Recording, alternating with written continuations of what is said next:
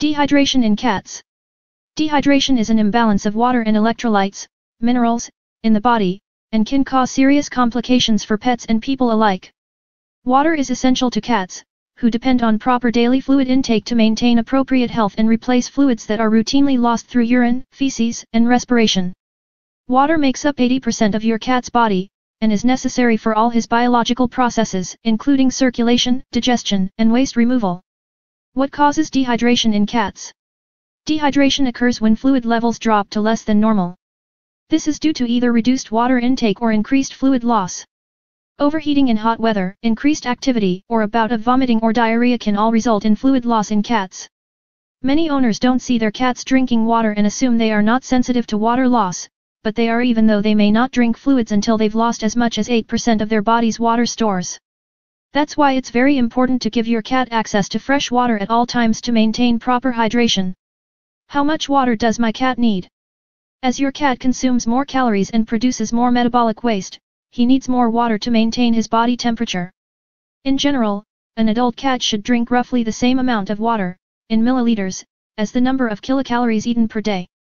Dry cat food contains 7% to 12% water, while canned food can measure up to 80% water.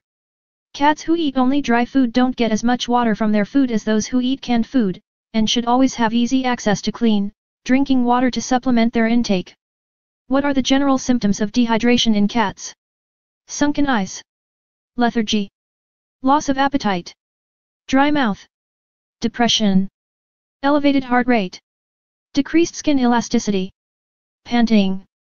What should I do if my cat is dehydrated? Dehydration may indicate a serious underlying problem. If you suspect that your cat is dehydrated, take him to a veterinarian immediately. You may be able to detect dehydration at home by gently lifting the skin on the back of your cat's neck or between the shoulder blades. Unless your cat is seriously overweight or very thin, his skin should immediately return to a normal position. If he is lacking in fluids, the lifted skin may not quickly return to normal. Often, however, the signs of dehydration are not as obvious, and only a veterinarian can provide proper diagnosis and treatment.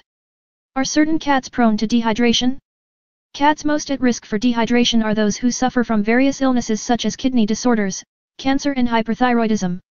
Elderly and nursing cats may be prone to dehydration, as well as diabetic cats whose condition is not regularly monitored. How is dehydration treated? A veterinarian will administer intravenous or subcutaneous fluids, and run additional tests, if necessary, to determine the underlying cause of the condition. How can I prevent dehydration? Provide clean water for your cat at all times, and change it frequently to ensure freshness. Also, don't forget to wash your pet's water bowl every day to prevent bacteria from forming. Observe your cat to determine his preference for obtaining water. Some cats prefer certain bowls, while others like either tap or bottled water. Other cats prefer water fountains that can be found at many pet stores. Try placing multiple bowls of water around the house for easier access.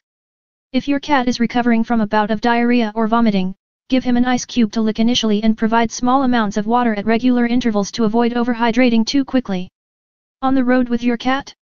In general, travel is stressful for cats. Be aware that although motion sickness can make some cats nauseated or vomit, they should have regular access to water, especially after flying. You may want to bring extra water along if you think access to water may be a problem. Monitor your cat's water intake. If you notice he is drinking more or less than usual, make an appointment to have a checkup with your veterinarian.